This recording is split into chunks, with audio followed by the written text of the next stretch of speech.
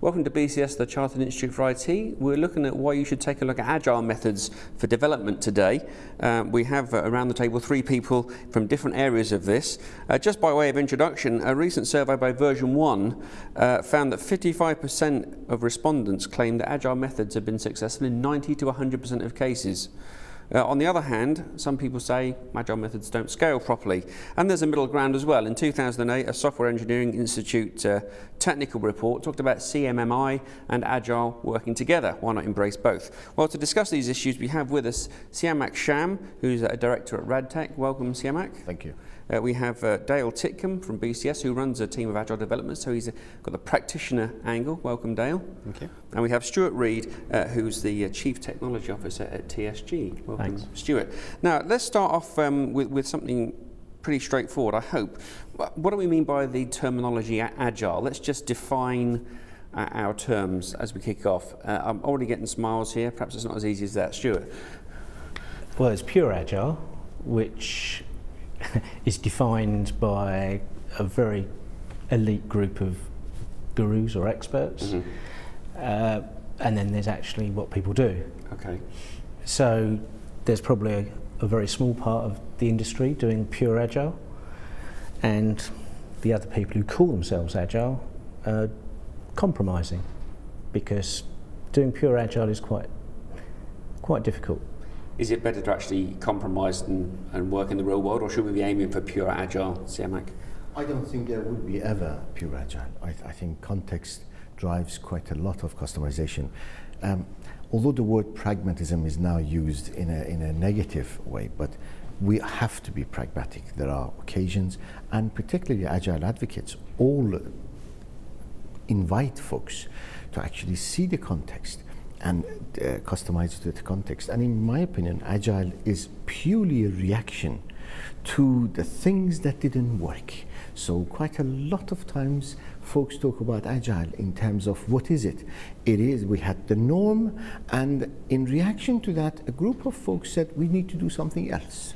And as it happened, that the name and the title Agile was attached to it, but it's the reaction to the norm, or the norms that we knew and this exists. So Agile is always going to be contextual, or the Agile implementations. It's never, in my opinion, it will never become pure, as we all know about any other part of science.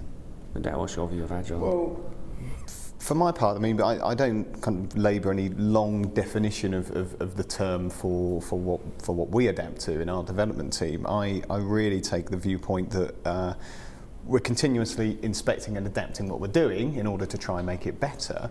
And I think as long as we demonstrate that, I think we can reasonably say that we're demonstrating agility. Agility to sort of perform better, get better software built in ever shorter time scales, yeah, that's my view on it really. As long as you have a commitment to yourself to align your needs as a development team to those of the business, and can deliver, and can honestly say to yourself that we are understanding the requirements of what we need to build and deliver back to the business, then by whatever method you do that, and whatever Agile techniques and tools that you use, and they won't be pure in that context, I concede that, that's agility for me.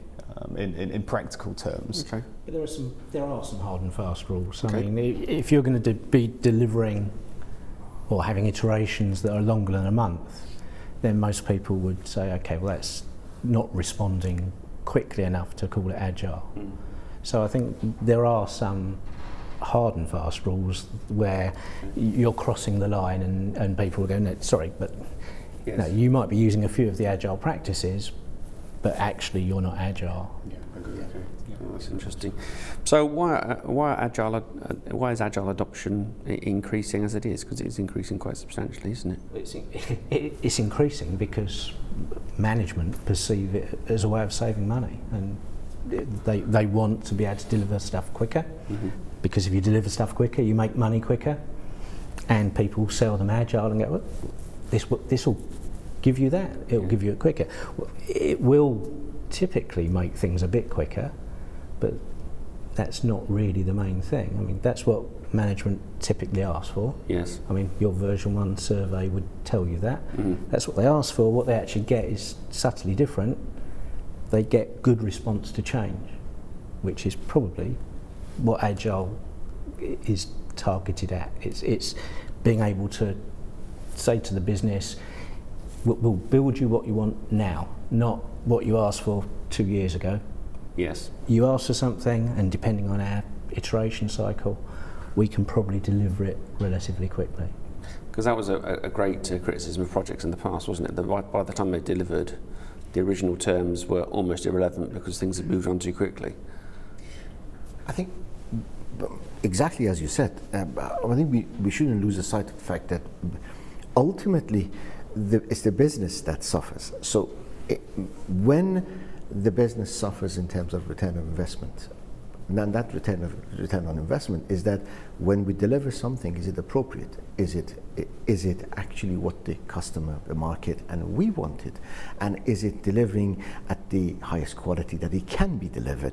All of these things ultimately can make or break a business. And the Border Control Agency actually lost 750 million.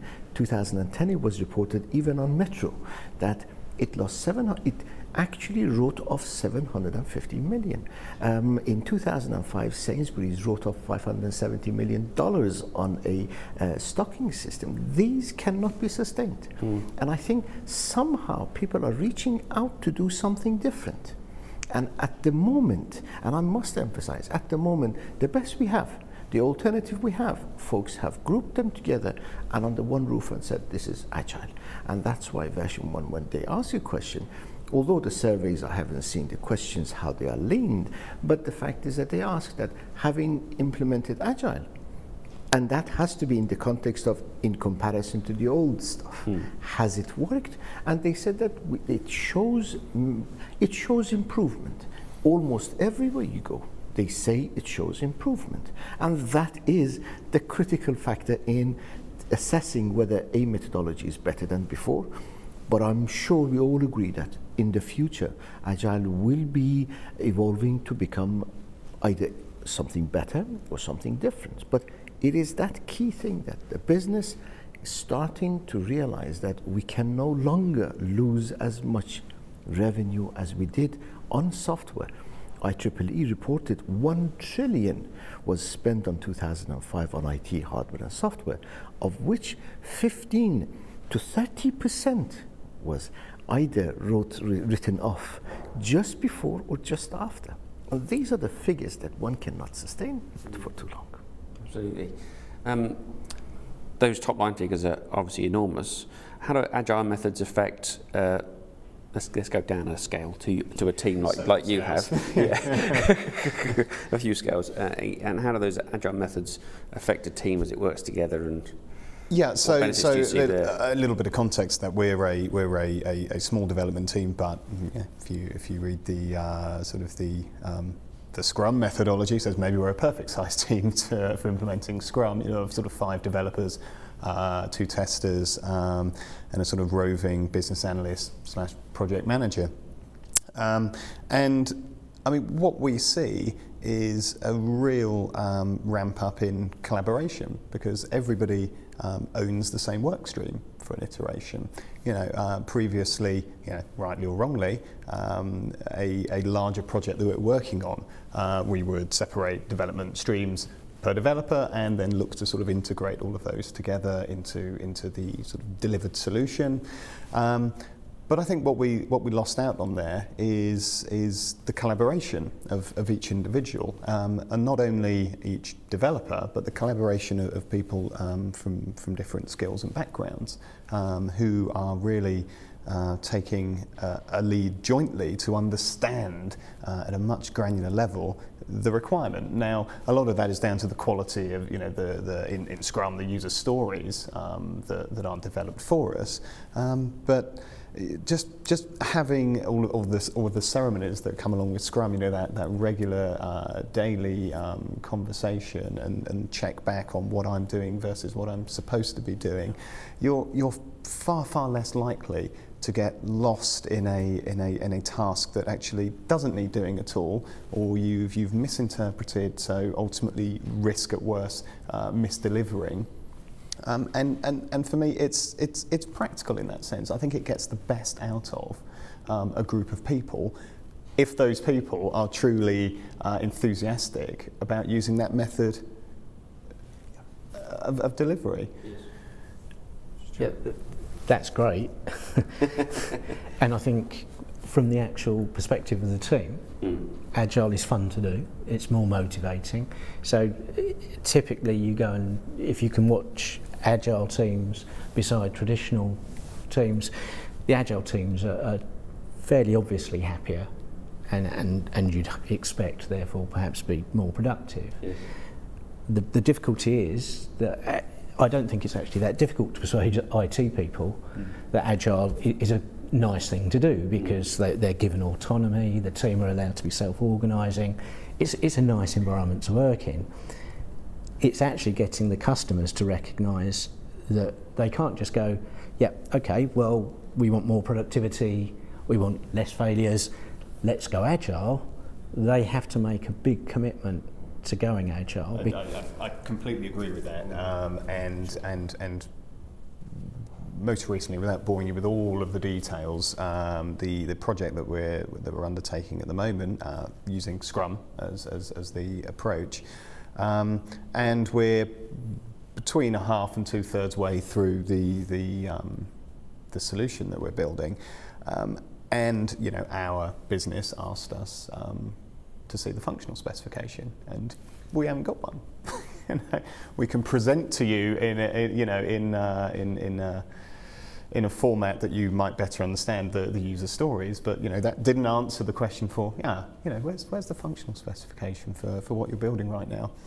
It's a bit more organic than that, but that's that is difficult, and I appreciate to sell to everybody in every role in any organisation. I would imagine from the smallest to the largest, unless there is an understanding that everybody's going on this journey together, and we will use these methods and these techniques and understand one another's but it's easy paths to sell and when roles. It works.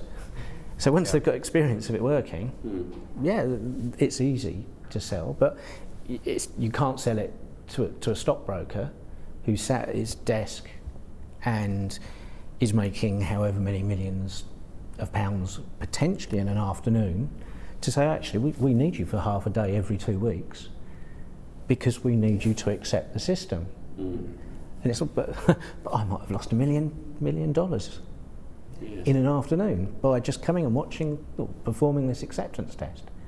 In which case, you have to really make sure that works. You have to come up with a solution. You either have to persuade them that they are going to take part, or you have to come up with some compromise. And then you get to one of the pragmatic compromises. And that's why I'm sure we all remember that 10, 12 years ago, people would be asking that, so what happens to a BA then? Is the role of BA is completely gone in a system? Is what happens to the other roles that we used to have? And we are gradually seeing in companies that, exactly as you said, that they couldn't afford or offer the person who is the customer, the only customer. Then we came up with some proxies, and these are as I said, regrettably, pragmatism is becoming a dirty word, but this is what they see, that a trader that can make potentially hundreds of millions of pounds cannot be directly involved. Therefore, in one of the banks that we work with, they had an ex-trader turned to BA, now presenting many stakeholders, and that could be a pattern. But these are the mutations that we are seeing, that due to pragmatism, due to what's happening in the context, there are some mutations already happening.